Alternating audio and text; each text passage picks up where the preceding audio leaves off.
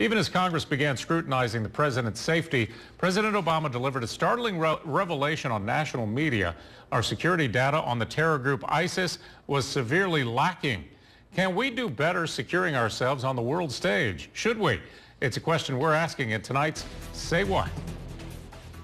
With every job comes a degree of difficulty, even danger. Just ask these workers on the Antwerp Building downtown. Without proper knowledge of the task and preparation, working at heights like this could be deadly.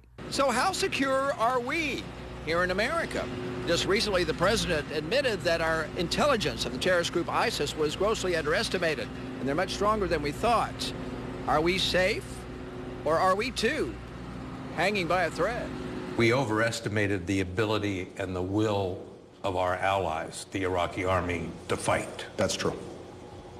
That's absolutely true. The president's admission Sunday on 60 Minutes left some Americans shocked. How could we have gotten it so wrong? Local resident Dale Strickland says he's worried. I don't have any confidence in our president.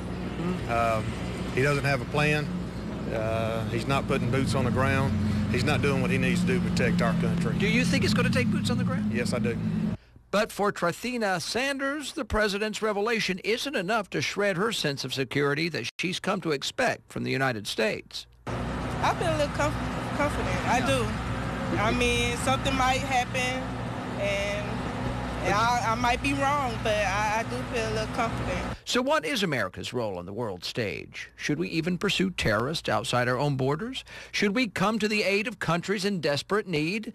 The president says yes on both counts. That might be grounds for compromise for many Americans with their leaders and with themselves. If we have the opportunity to help some other people, then we definitely have the resources to help other people. But as far as policing everyone else, I think everyone should kind of just stick to their own government and just kind of figure themselves out. Is that also our role, do you think?